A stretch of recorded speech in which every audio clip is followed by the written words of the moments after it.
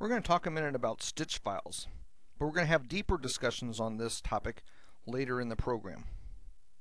Stitch files do not contain any object information such as outlines, stitch types, color assignments, pull compensation, auto underlay, tie-offs, and any other object type information.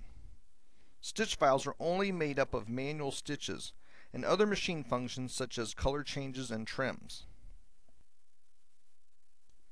In general, stitch files are not suited to be modified except for simple stitch block editing. This is because the stitches cannot be regenerated, but only moved or deleted.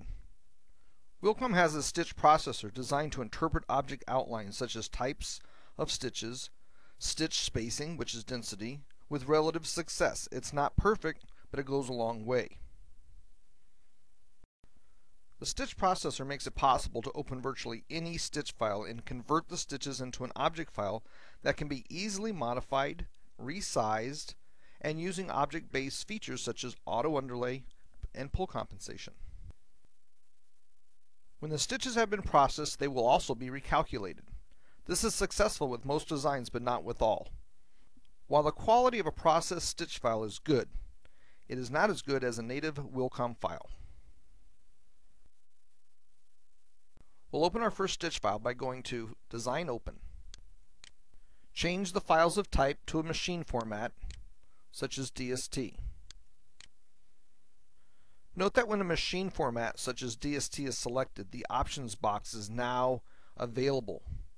Select your file and click on Options.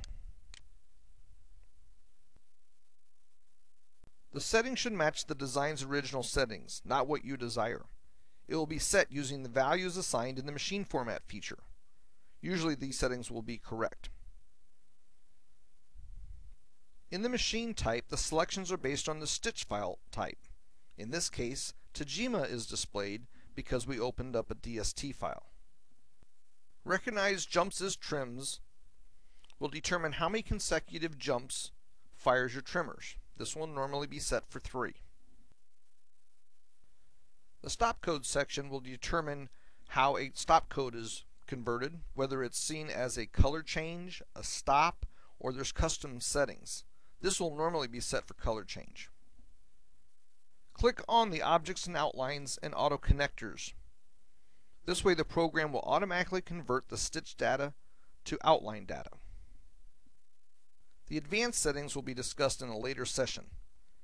Click OK to accept the current settings. Then click Open to open the file using the current settings. These options will be retained and do not have to be addressed each time a file is opened. I would like you to notice now that the objects have outlines assigned, even though this was originally a stitch file. When we examine the file's design properties, it will report to us that these are imported stitches. If the file had been originally created in Wilcom, this section would report native design.